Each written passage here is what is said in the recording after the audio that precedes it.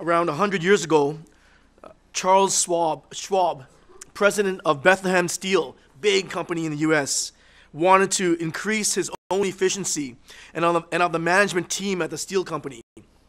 So he brought in a guy named Ivy Lee, a well-known efficiency expert, a time management expert. He approached Mr. Schwab, and he made a proposition to Charles Schwab that he could not refuse. Ivy simply said this: "I can increase your people's efficiency and your sales if you allow me to spend 15 minutes with each of your executives." Schwab asked, "How much will it cost me?" Lee replied, "Nothing, unless it works. After 3 months, you can send me a check for whatever you feel it's worth to you." So Charles Schwab said, "It's a deal. You've got a deal." So the following day, Ivy Lee met with Schwab's Bethlehem Steel's, all his executive and management team, but he actually only spent 10 minutes with them in order to tell them this simple thing. He said to them, I want you to promise me that for the next 90 days, 3 months basically, before leaving your office at the end of the day, you will make a list of the six most important things you have to do the next day, and number them in the order of importance from 1 to 6. The astonished executives asked, "That's it?" He said, "Yeah, that's it. Just do the number one important thing first. Then when you finish it, you scratch it off, and then go on to the next one on your list. If something doesn't get done, put it on the following day's list." So each Bethlehem Steel executive consented to follow Lee's instructions. After 3 months, Schwab studied the results, and he was so pleased that he sent Lee a check for $25,000. That's why it was worth to him. And you get it for free this morning. We're continuing our series this morning on fasting and prayer. And this morning's message, I've titled it Fasting and Focus, based on Ephesians 6. Because focus is so important. Fasting helps us to put prayer and the issues that we want to pray about in number one priority. It puts it on our number one list of things to do. That's what fasting helps us do. That's why it's so important. It makes that prayer issue job number one. You know, by the way, I'm using the words fasting and prayer almost synonymous, right? Remember I talked about 2 weeks ago, I think a few weeks ago I mentioned in Ezra chapter 8, verse 23, Ezra says, "Then we fasted and petitioned our God about this, and he answered our prayer." So fasting and prayer are almost synonymous in that way in the scriptures. You're fasting, you're praying. So what happens when you fast? You focus. That's why I titled this sermon, Fasting and Focus.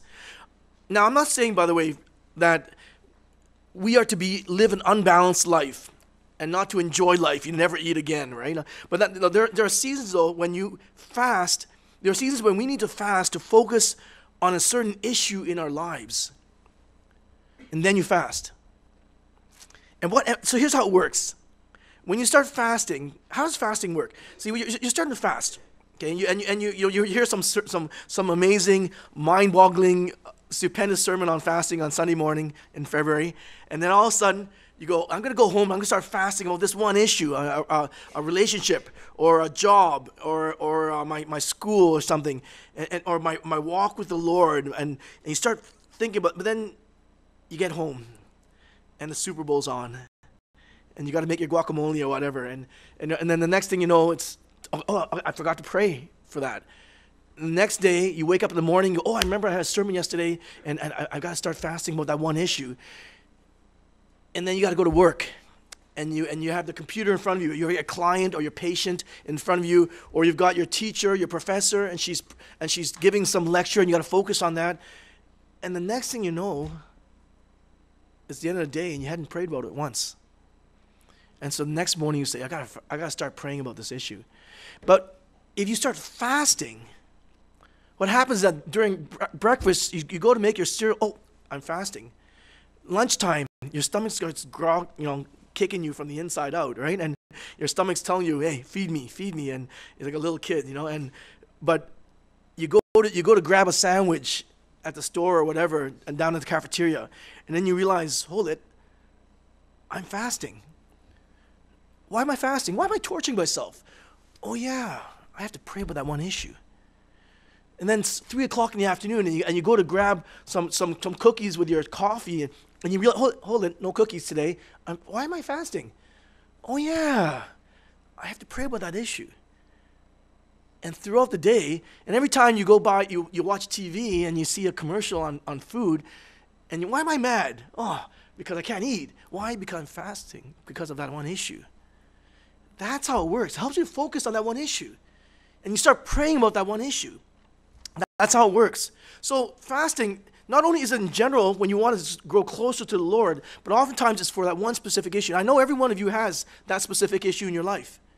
You've got something or someone or some issue that you want to pray about that doesn't come out. It's something it's that stain, it's that blackened dot in your bottom of your pot of your life that you got to scrub away with prayer. And you need to fast over that issue. You need to fast over that issue, whatever it is. Sometimes it's big, sometimes it's for someone. Other people might think it's small, but for you it's big. And you want to fast over that issue.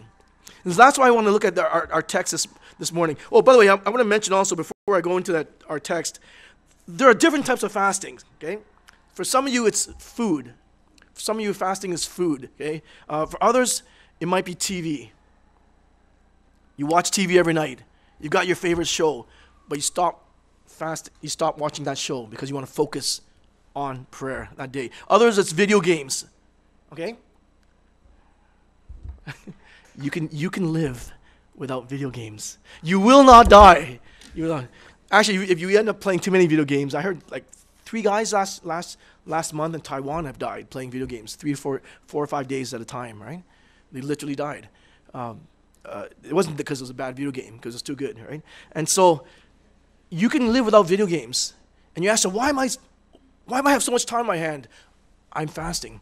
News, hobbies, even physical intimacy with your spouse. 1 Corinthians 7 verse 5. Do not deprive each other, meaning of physical intimacy with your spouse, except by mutual consent and for a time, so that you may devote yourselves to prayer.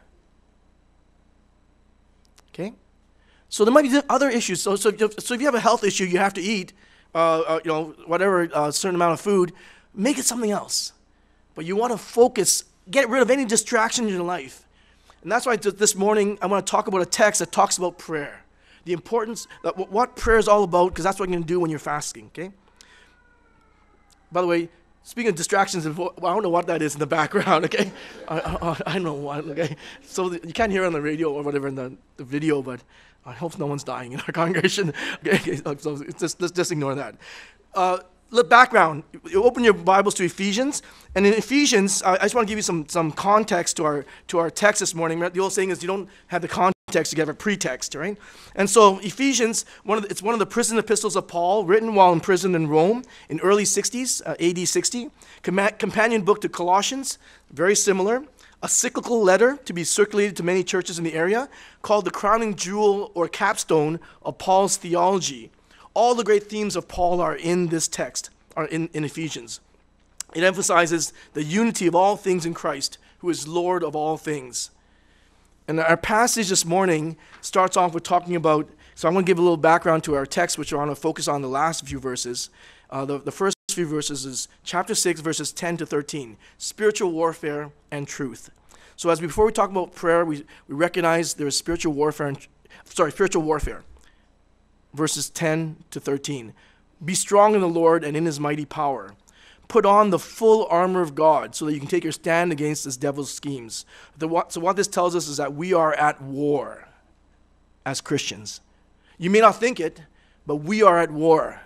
Let me quote Stephen Harper.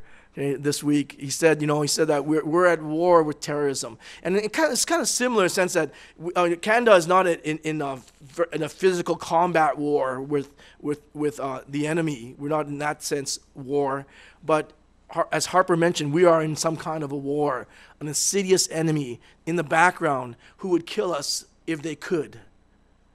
We are at war as Christians. There is someone that would kill you if he could. Okay? Our struggle is not against flesh and blood, but against the rulers, against the authorities, against the powers of this dark world, and against the spiritual forces of evil in the heavenly realms.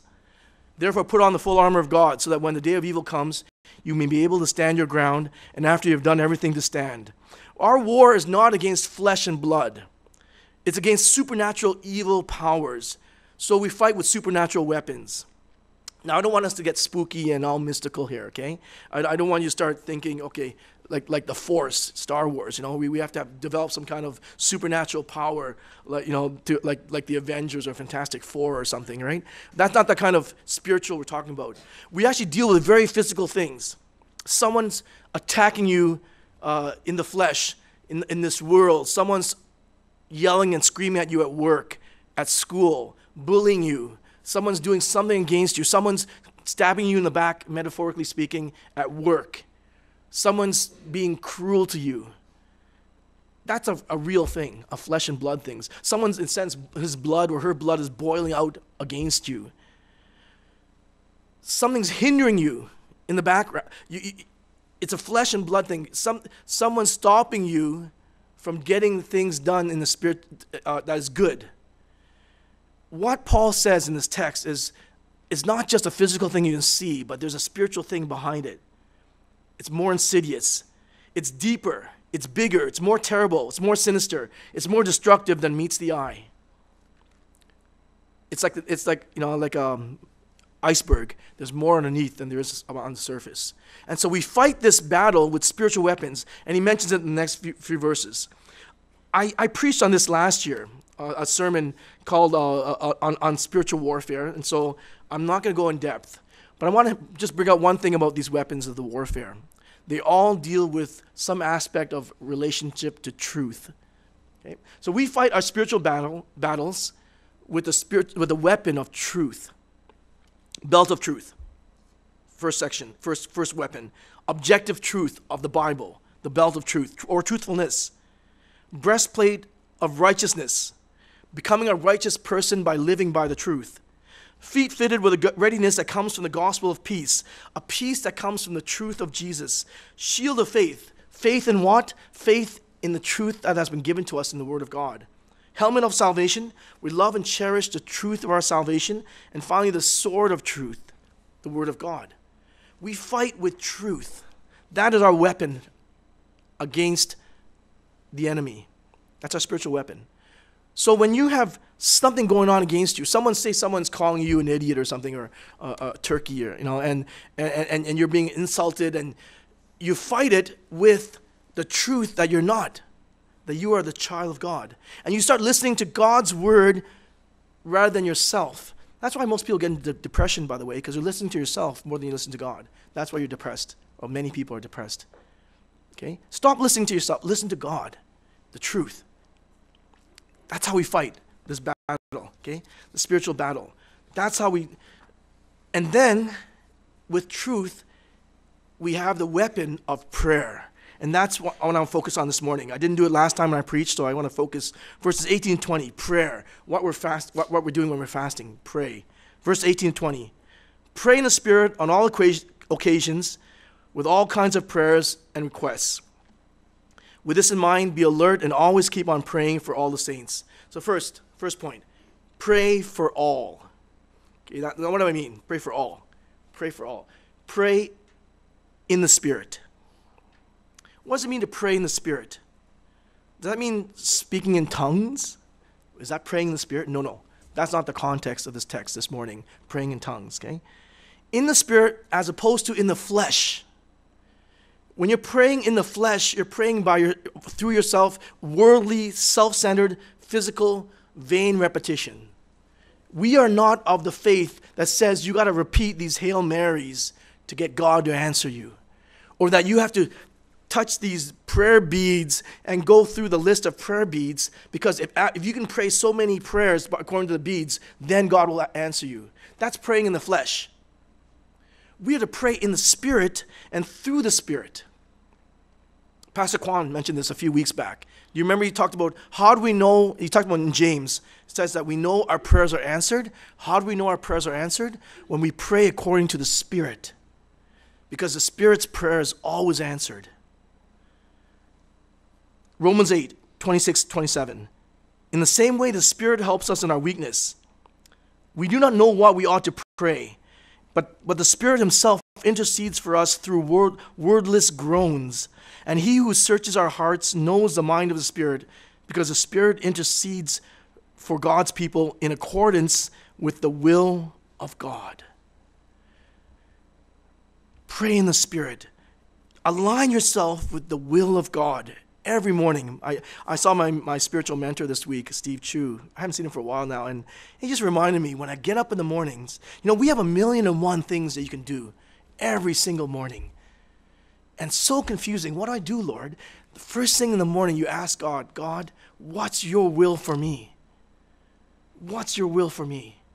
Pray in the Spirit. And then throughout the day, ask the Lord, what do you want me to do? This week, I had my whole week planned out, and God just turned it around. Someone asked me to go to Hamilton. I spent the whole day in Hamilton one day, but it was according to the will of God. It's the best thing I could have done that day. But I didn't know it was coming up, but I was listening to God's voice. I didn't hear a physical voice, but I had that Spirit compelling me, go to Hamilton, deal with that issue. Listen to the Spirit. Listen to the Spirit. It's so crucial. Pray in the Spirit. Okay? And then pray in every situation, on all occasions, verse 18. Every circumstance. Philippians 4:6. Do not be anxious about anything, but in every situation, by prayer and petition, with thanksgiving, present your request to God. Everywhere, whether you're at home, at school, in the car, on your bed, at a meal, on the field, in the arena, at the courtroom, in the operating table. Prayer is not just in our buildings, church building. Prayer's everywhere. I pray with my son every morning on the way to school. Okay? I keep my eyes open, by the way. I'm not that, the old saying is, so heavenly minded, you're earthly useless. I keep my eyes open. But the fact is, you can pray in the car. Did I mention? I think I mentioned many years ago when I first came here. When I was in seminary, I lived in a small little room with three guys together, and there's no privacy in seminary in the dorm rooms. And the only place I can find was the bathroom. That's where I prayed. was the bathroom, right? And so because it has a locked door and all that stuff, right? And so that's what you do. And there's a seat handy, right? So you pray anywhere you have to. And do you realize what a privilege that is? To touch the heart of the eternal God of heaven anywhere, everywhere, in any situation. How hard would it be for you to meet some person like the Queen of England or President Obama or whatever? How long would it take for you to set up an appointment with them? But the Bible says anywhere we can meet and hold the hand of him who moves the universe. We don't have to crawl on our hands and knees over broken glass like some religions to go and sacrifice a goat to have their deity listen to your prayers. We just pray. What a privilege. What an honor. Every situation, on all occasions. It's I think, one of the greatest verses in the Bible. You're in the middle of your exam. Pray. Well, actually, I know you do that. That's the one place everyone prays, right? Middle exam. At a banquet, a wedding banquet, pray. When you're hurt in a hospital, pray. When you're confused and you're not sure, pray. When you're angry, upset about something, pray. Every situation, in any style. Verse 18, with all kinds of prayers and requests, different varieties. You can speak when you're praying. You can sing when you're praying. You can meditate when you're praying. Some people say that you have to pray out loud. No, you can pray in your heart. You can do it. You can do it with any kind of language. It behooves thee to beseech the divine with more than just flowery language. Took me a while to figure that out. In other words, you don't have to use old King James English, okay? You can use any old language. Just pray. Just pray with your own. So many people, when I ask them to pray out loud, Reverend Ted, I can't pray out loud. No, you can. You can pray. You can pray out loud. Because God doesn't need fancy language. Actually, it's a little baby language that often, I like it when older people give me fancy conversation, but what's the best conversation? When my sons were little and they said Papa, right? They wouldn't even say it properly, right? But they would say it. And that was the most precious language to me. That's what I was just telling Pastor Patrick, who's now Reverend Patrick, you're honored as a reverend. All that. But I said, when I became reverend, my sons call me Greverend for some reason. But I cherish that. I remember that. Yeah, that's what they call me. It's the pet name. It's use whatever language. Just speak it out. Any style. And then you pray. Any physical manner. The most common form of prayer is prostration. In the Greek, the idea is you prostrate. So most common prayer is flat on your face. Pray on your knees. Pray flat on your face. Pray on your back. Pray kneeling. Pray with your arms out. Pray with your arms in. Pray with your eyes open. Pray with your eyes closed. Pray verbal. Pray nonverbal. By the way, if you're wondering, the devil cannot hear your thoughts, okay? You're wondering, so don't worry about that. Okay, so pray in any style, any situation, in the Spirit. Pray as a sentry. In other words, be alert. Prayer ought to be, the key thing with prayer is one of the key things is being there and alert. And God has your attention. Because your intention's important. This afternoon, people are paying $4.5 million for 30 seconds of other people's attention. Okay, at the Super Bowl. $4.5 million. And thank you, by the way, I've got your attention for half an hour, right? That's a lot of money I owe you, right? Because it's so important to have your attention. They're willing to pay $4.5 million to get people to listen. God ought to have your attention. And you ought to be alert and all there when you're praying. Be alert. With this in mind, be alert. Watch and pray. Matthew 26, verse 41. Watch and pray so that you will not fall into temptation. The spirit is willing, but the flesh is weak. Whatever you have to do, pay attention. If you have to walk around, that's what I do when I pray. At the church, I walk around. Mark 13:33. Be on guard, be alert. You do not know when the time will come. Be on alert. Pray as a sentry. Pray steadfast. Verse 18. Always keep on praying. Always. 1 Thessalonians 5:17. Pray continually. Luke 11, verse 9. So I say to you, ask, it will be given to you. Seek, you will find. Knock, and the door will be open to you. Ask, seek, knock. Keep on knocking. Luke 18:1. The parable of the persistent widow. Jesus told his disciples a parable to show them they should always pray and not give up. You should be steadfast and persistent. And when you pray, have that single-mindedness to listen to God and to hear him, to connect with him. I was watching, when I was in the hospital this week, for one of those days, I was reading an old National Geographic. I was asking, I said, Lord, I'm preaching this weekend. Don't let me waste my time. As I was just resting there, I was reading this, and the National Geographic, there's an article about animal migrations. And they say that when animals migrate, it's very interesting. They have 5 characteristics: prolonged movements outside the familiar, linear, direct, and not zigzagging pathway, special behavior like overfeeding before they go. They demand special energy. And the main thing with animal migration, right in their DNA, is they maintain a fervent attentiveness to the greater mission. They're undistracted by temptations and undeterred by challenges. Scientists have studied the Arctic tern, for example, which goes a long distance to Alaska every year and then back to its other grounds. It flies almost the whole height, whatever you call it, the length of the Earth. And the Arctic tern, when it's on its migration, they have scientists who will get these juicy fish and they will hold it up to it, and the Arctic terns will not eat the fish.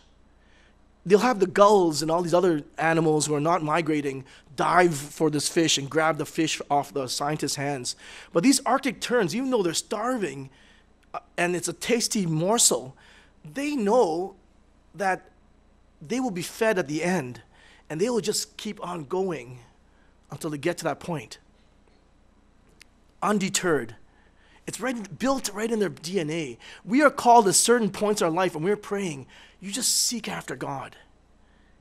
And you keep on seeking until God answers. undeterred.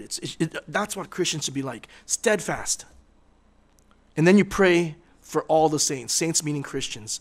Okay, 1 Samuel 12, verse 23. As for me, far be it from me that I should sin against the Lord by failing to pray for you, and I will teach you the way that is good and right.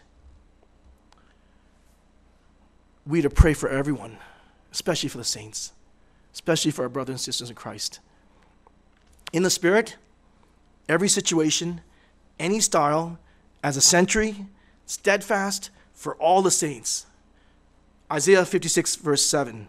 My house will be called the house of prayer for all nations. The characteristics of God's people, the church, we should be called a house of prayer. That ought to be our name. North Toronto, house of prayer. That should be what people think of us when they think of us. Hey, you want come to my church at 88 Finch Avenue West, 9:45 a.m. in the morning, Sundays. Oh, I heard of NT. That's the people that pray. Not that's the people that play volleyball or play basketball. That's great. Or VBC. That's all great. But our characteristic should be that's the people that pray. The house of prayer. That ought to be our focus, our thought process all the time. I was looking up. Do you remember the movie Forrest Gump? Do you remember the movie Forrest Gump? A famous movie. Remember that one character? His nickname was Bubba. Bubba. His real name was Benjamin Buford Blue. Okay, Bubba. He's a character in the movie Forrest Gump. Forrest's best friend during Vietnam War. He enters the army. Okay, I won't tell you what happens to him. I'm just going to mention. Okay, so don't groan yet. Okay, but Bubba, when he meets Forrest, his first question he asks him is, "Have you ever been on a shrimping boat?" And Forrest says no, and then he starts talking about shrimping. He talks about how his whole life he was a shrimper, and he does shrimping, and his mom did shrimping, his mom's mom did shrimping, and his mom's mom did shrimping, right? And he said, all I'm going to do is go shrimping. When after the war, he wants to build get a shrimping boat, get Forrest as a partner, and make money shrimping. All he talked about was how to run a business in shrimping, how much money you can make, what you can do with shrimp. You can barbecue it, broil it, bake it, saute it, shrimp kebab, shrimp creole, shrimp gumbo, pan fry, deep fry, stir fry, pineapple shrimp, lemon shrimp, coconut shrimp, pepper shrimp, shrimp soup, shrimp burger, shrimp sandwich, shrimp stew, shrimp salad, shrimp and potatoes. And that's all he does when they're cleaning the floor, when they're changing their guns. At the end he just simply says, I think that's it. But you think shrimp, you think Bubba. Or you think Bubba, you think shrimp. When people think NTCBC, they ought to be thinking prayer. When they think you, when your coworkers think you, when your schoolmates think you, they ought to be thinking, that guy, that girl likes to pray. Man, how come all the time, whenever someone mentions a problem, he or she always says, I'll pray for you? Or whenever he's happy or she's happy, they say, God, just answer my prayer. Or how come I see him so quietly just sitting there before his meal? He's praying. Or how come where is he gone the first 15 minutes of his lunch hour? He's off somewhere praying. And your wife sees you in the morning, you're quiet for 20, 30 minutes because you're praying. We ought to be a people of prayer. Pray always. Pray for all. Pray for all. I've got a few more minutes, so I'll just end off the last one. Pray for ability. Pray for ability. Okay? Verse 19, pray also for me that whenever I open my mouth, my words may be given me. Paul doesn't ask for prayer for his leg, his arm, his back, even though he went through all this pain. He was in the danger of Jews, danger of Gentiles, danger in the city. He was flogged, how many times here? 5 times he received from the Jews the 40 lashes minus 1. 3 times he was beaten with rods. Once he was pelted with stones. 3 times he was shipwrecked. He spent a night and a day in the open seas. This was a man who had more pain than an NFL player. Okay, this guy, Paul, was probably an aching, one big wound. But he didn't ask for prayer for that, okay? He's not like most of our prayer meetings. Ends up being an organs recital, Or, let's pray for my arm, pray for my leg, pray for whatever, right? No. he asked for this prayer. Pray for me that whenever I open my mouth, words may be given me. Pray for that simple effectiveness of my witness. Famous preacher, they call him the Prince of Preachers, C.H. Spurgeon, famous Baptist, by the way. Sunday, January 1850. It was snowing. He was not a preacher at the time. He was a rebellious teenager. But that Sunday, he couldn't go to his regular church, so it was snowing, and so he was in England, right? So just like us, in cold, and he goes to the closest one he can see, and the closest church was a primitive Methodist chapel in Colchester, England. The regular preacher couldn't show up because he couldn't make it to the church either. There's a sparse crowd, only a few people in the audience, and so the only guy that preached was some deacon or something who was a shoemaker. And he only had one, he could hardly read, the guy, he wasn't very educated, but he had one text, which was, look unto me and be ye saved, all the ends of the earth. And after 5 minutes, he ran out of things to say, because he wasn't even a regular preacher. And so this shoemaker has this text, look unto me, be ye saved, all the ends of the earth. And so he just goes around the audience, and he sees Spurgeon, and he goes, young man, you look miserable. And then he says, look unto me, and be ye saved, all the ends of the earth. And he's quoting the verse. Look to Christ, he says, all the ends, and then that's all he says to Spurgeon. So aren't you glad I didn't do that to you this morning? But then here's Spurgeon's been hearing the gospel for many years, all these flowery messages. He ended up being a flowery speaker, very eloquent. But he says that's where he was converted, by this simple preacher just saying, look unto me. And he's saying, and then Spurgeon said, all of a sudden I realized, and I was looking to myself to save myself. And I need to look to Jesus to save me. And then a man was converted that changed Christendom. Pray for me, Paul says, that whenever I open my mouth, words may be given me. Pray for effectiveness. Pray for effectiveness. And finally, pray for audacity, pray for courage, so that when I will fiercely make known the mystery, the gospel, mystery meaning something that was before confusing or mysterious, now it's open. For I am an ambassador, for which I am ambassador in chains. Pray that I may declare it fiercely as I should. Pray for courage. Pray that I will be a true soldier of Jesus Christ. I'll give my all, and I'll be courageous. There's this movie that just came out, American Sniper. I haven't seen it yet, so don't worry. I haven't seen it yet. But I was looking it up on the internet. Now, who is this guy? Chris Kyle, right? And when I was listening to one of his interviews, and he simply says, as a soldier, every day you write this blank check to the government, and you just hope they don't cash it, but you're giving your all. I've never written a blank check, by the way. I saw a pastor do it on his ordination day to his father, who was also a pastor. He said, Dad, I want to thank you. Dad and Mom, I want to thank you for raising me up. And he literally he had a check. It was a blank check, and he signed it, and he gave it to them. I'm thinking, don't drop the check, right? Don't lose the check. Someone picks it up, they can write whatever, right? He gave a blank check. I don't know if you've ever done that to anyone in your life, but that's what you do as a Christian. You're saying to God, you've got my blank check. You've got my life, and whatever my life is worth, you have it today. I'm your soldier. Take it from me if you want. Pray for courage. Pray that no matter what situation, you'll have no shame, no hesitation, and you'll be persistent. Ruth Gordon, Bell Graham, wrote in a recent issue, or it was reprinted issue of the Decision magazine. She talked about a tribal war that was raging in Uganda. The soldiers were led a line of prisoners to a bridge because they wanted to save money, the hassle. They would shoot the line of prisoners in this tribal war against this tribe that was against them. They lined up the prisoners on the bridge, shoot them, and let them fall into the bridge to be eaten by the crocodiles, so they wouldn't have to bury them. Among these prisoners was a young Christian.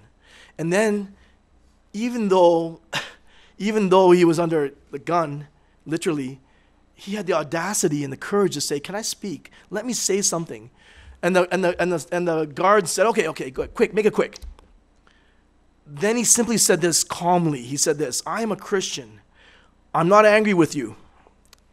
For the same Jesus who I will see in a few seconds is the same Jesus who died that you might be saved." You just have to confess your sins. You just have to trust him as Lord. I forgive you. And may you accept his forgiveness as well. And that's it. They shot him, fell into the water, eaten up. Turning to the next guy in line, the soldiers looked at him and they realized there's his tribal markings. They go, what are you doing here? You're not part of the tribe that we're fighting against. Get out of here. And so he was let free. But then it turns out he ended up becoming a Christian. And he became an evangelist and spent the rest of his life sharing the gospel, the good news of Jesus Christ. Why? Because he watched a Christian die. He saw a Christian die. He saw the courage that a Christian had. In a sense, when you witness to someone at work, at school, you're thinking your reputation's dying. You might get fired. You might, no one else, everyone's going to laugh you. They're going to laugh you out of the classroom. All your relatives will laugh at you. Your whatever, your friends will laugh at you. Your schoolmates, the guys at the football team or the hockey team or the volleyball team, they're going to laugh at you. You're going to die inside. But if you can die with courage, if you witness to Jesus Christ, Paul says, pray that this is the way we live. Pray this is the way you live. The old saying is, you are immortal until your work is done. You're immortal until your work is done. Let's pray. Our gracious Lord, our Heavenly Father, we thank you for the incredible privilege and honor to pray to you and to have you hear our prayers. We thank you for the incredible honor and privilege of fasting and focusing on what you want us to focus on. We thank you for the incredible privilege and honor to be audacious and to be used by you, no matter how foolish our style, no matter how feeble the way we speak. We know, Lord, you can use us for your glory. So we ask, Lord, use us this afternoon, use us tomorrow morning, use us every day of the rest of our lives. And Lord, help us to give you all praise and glory. Make this church, Lord, a church of prayer, we ask. For we pray this in Jesus' name. Amen.